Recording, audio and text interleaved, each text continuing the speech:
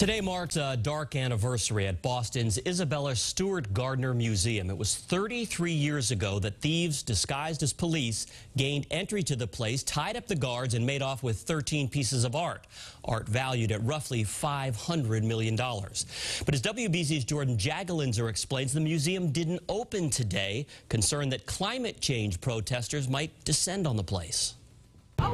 Disappointed visitors at the Isabella Stewart Gardner Museum today. Shocked to learn that the doors were closed. We show up and read the sign and like, what?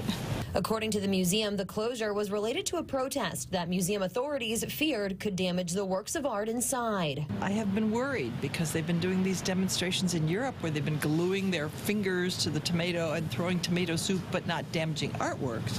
But it's dangerous. Not great timing for this family on vacation from Louisiana, excited to see the historic Gardner Museum. We came from New Orleans. I mean, took a 30-minute train to get here.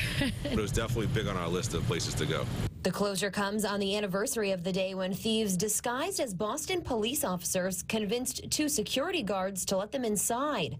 The guards were then tied up in the basement while 13 pieces of art were stolen. I come every year on March 18th, last 8 or 9 years, to look at the empty frames. The empty frames, a reminder of the lost art once inside, and the $10 million reward still up for grabs for anyone with information leading to the art.